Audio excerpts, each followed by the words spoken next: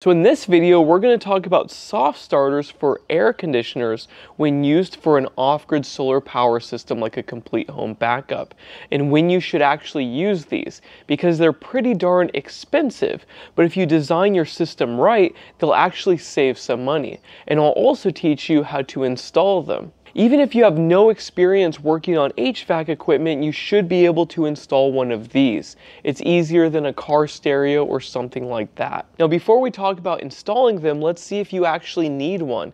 So if you're trying to run your entire house's panel off of an off-grid solar power system, or you have a complete home backup battery like a Tesla Powerwall or an EP Cube, and you are using a transformerless inverter circuit, which a lot of them today are, it is highly recommended to install soft starters on any of your traditional air conditioners. And this is because it reduces the startup current required to start this compressor's motor in the condenser unit.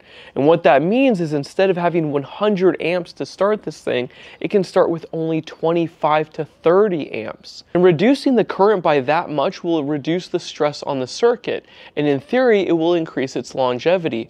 Also, you can get by with using a smaller inverter that costs a lot less money. Because if you buy a transformerless inverter that can start one of these without a soft starter, you're going to spend a lot of money. And the larger your inverter is, the higher the idle consumption, which means more solar panels and more battery. Now, let's say you do not have a transformerless high-frequency inverter and you have a massive LF inverter that can actually run this, like a Schneider or a large Victron. In that case, you probably don't need it if you size it properly, but you have to ensure that the surge capacity is large enough to safely start your compressor. And if it's undersized, you're going to have to still buy a soft start anyways. Now, when would you not want to buy a soft starter?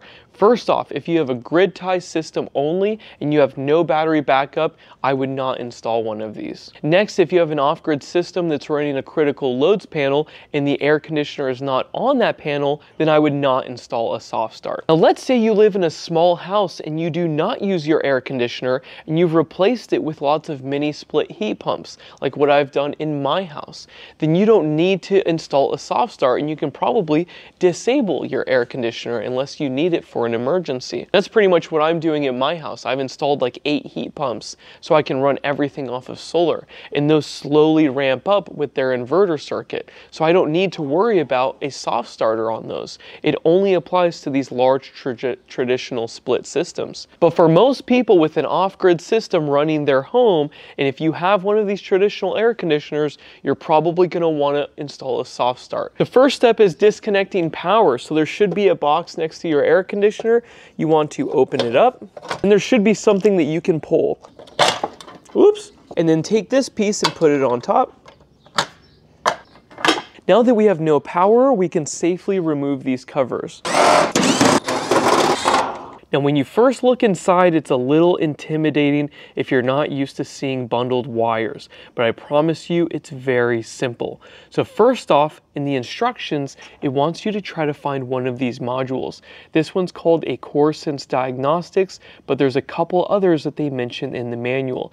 If you have one of these, there's going to be some more steps for setting up your system. Because mine has it, I had to actually connect this to 240 volts, change the settings, disconnect it from power, and then install it into the system. Now, on this air conditioner, there is no module, so I could just take this out of the box and install it directly to the air conditioner without any modification. Now, the soft start can be mounted on the wall like I did, or you can put it somewhere inside of here if you have room. Or you can put it over here, but just ensure that this connector is facing down. It recommends not to have this upside down so that water will not get in. Next, you want to run the cable into the box, and there is a hole on the bottom of both of my air conditioners, and I bent this piece of metal so I can run the wire up like this. Next, you're going to have 4 wires, an orange, a white, a brown, and a black. And typically you're going to start with the orange one. You want to install it with a spade connector wherever the yellow wire is on the capacitor. And it's a good idea to discharge the capacitor before you work on it. And you can do that with a screwdriver by shorting out the terminals.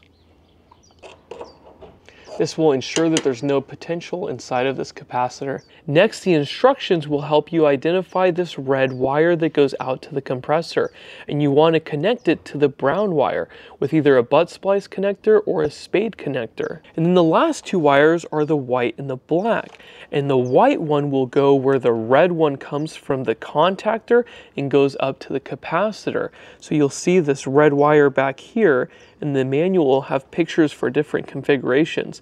You're going to want to connect the white wire right next to it with the spade connector, and then the black will go where all the other blacks are. So you'll notice there's two other black wires. You just want to stick this right next to them. Something else to know is you can buy an installation kit for this that comes with the spade connectors. So if you don't have these around your house, I highly recommend buying that kit. Now it's slightly different on this one, but again, we have a yellow wire. We're going to connect the orange up here. We found the red wire over here. We connect it to the brown, and then we have the white and the black. The black goes where all the other blacks are. The white goes where the red wire goes up to the capacitor. And that's pretty much it. Now we can add the cover and give it some power. Now I'm going to connect power without the cover on because I want to measure the inrush, but I do not recommend beginners doing this. Do not put this back in until you have the cover back on. Now I have an inrush clamp meter, and we're going to put this around the brown wire. And then I'm going to add power. And then I'm going to go turn on the air conditioner inside. Look at that. And look at that, 20 amps. Usually it's 25.